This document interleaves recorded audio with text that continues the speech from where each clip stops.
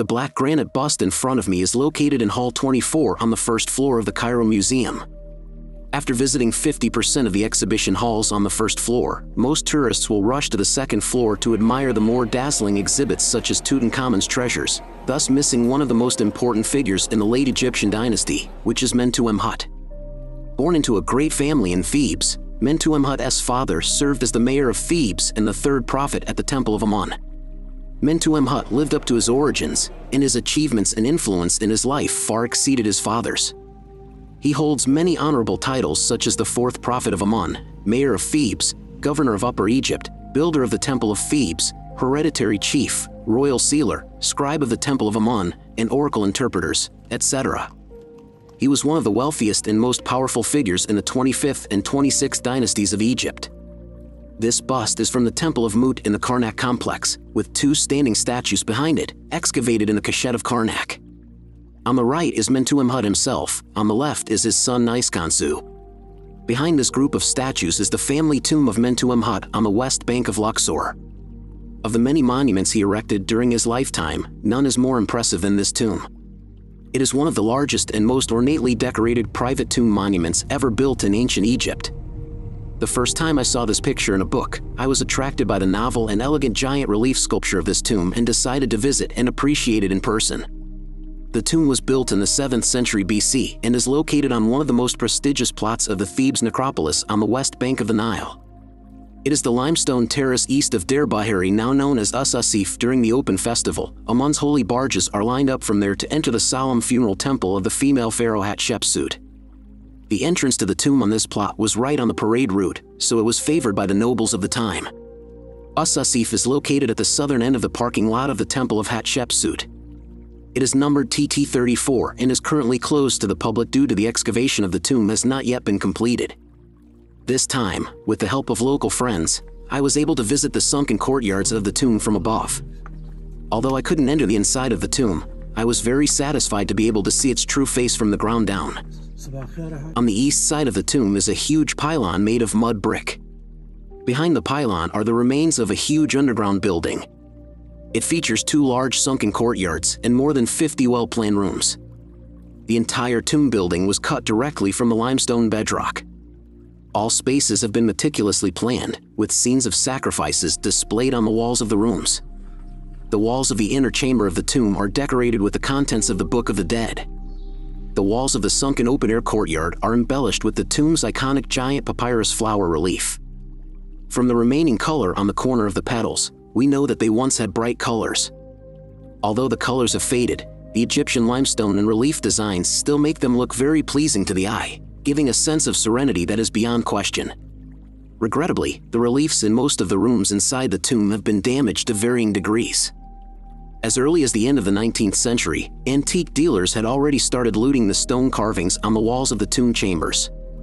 These raids intensified during World War I and World War II. Ultimately, hundreds of exquisite relief fragments ended up in public and private collections in Europe, the United States, and Japan. Excavations of the tomb began in 1941, but a series of political events brought the excavation to a near standstill. In 1988, with the help of a gang of tomb robbers, archaeologists finally made some progress. Firstly, the tomb robbers found the tomb of Nespita, the son of Mentuemhat, at the bottom of a deep, dark shaft. For lighting, the tomb robbers unwisely set Nespita's wooden coffin on fire.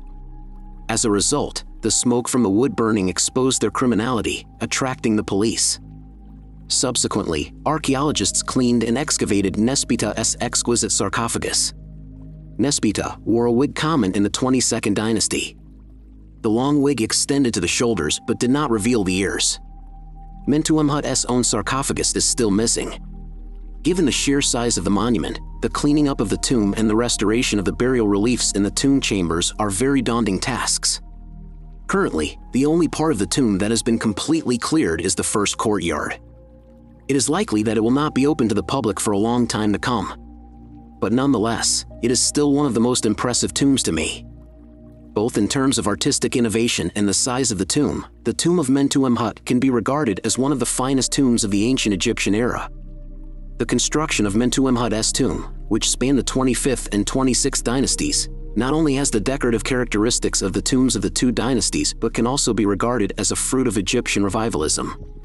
During the late kingdoms, the nobility arose a craze for retro-Egyptian art.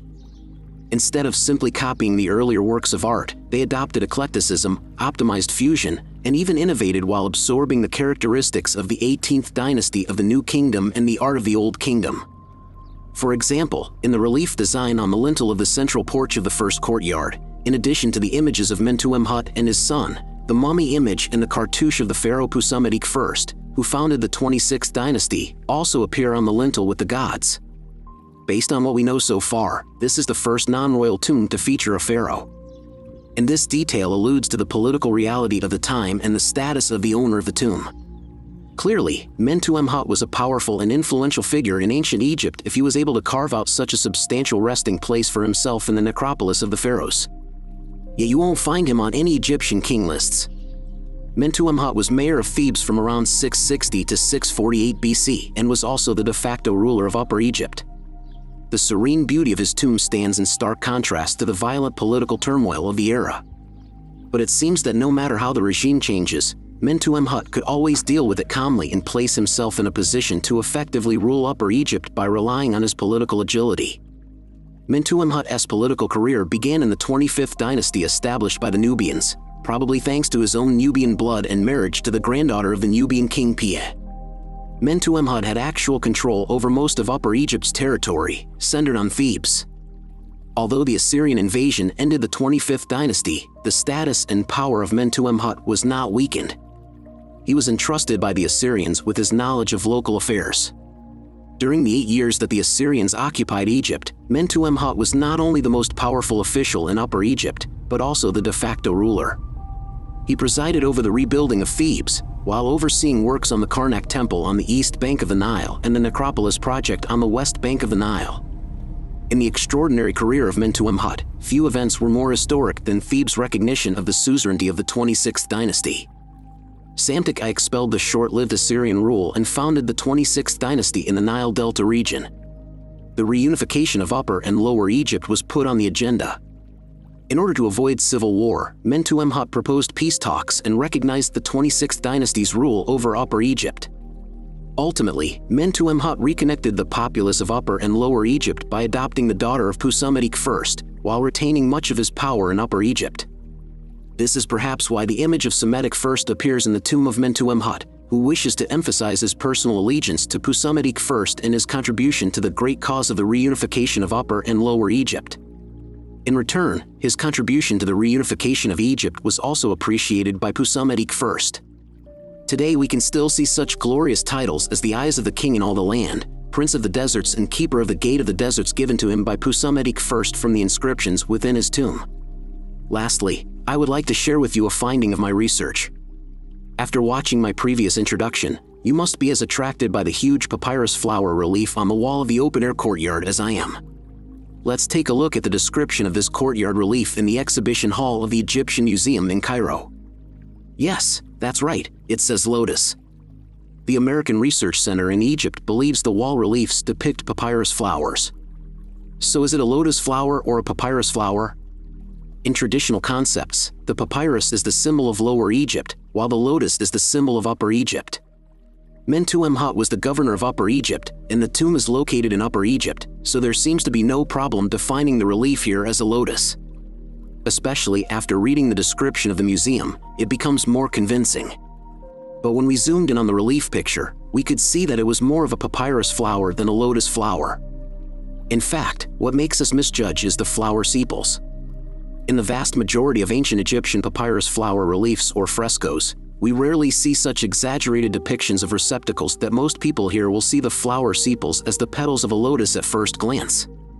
However, after carefully distinguishing the characteristics of the two flowers, we will clearly come to the correct answer. I guess the purpose to have such a huge papyrus flower relief is to let future generations remember his contribution to the unification of Upper and Lower Egypt, and Lower Egypt's recognition of his authority. Do you think my conclusion is correct?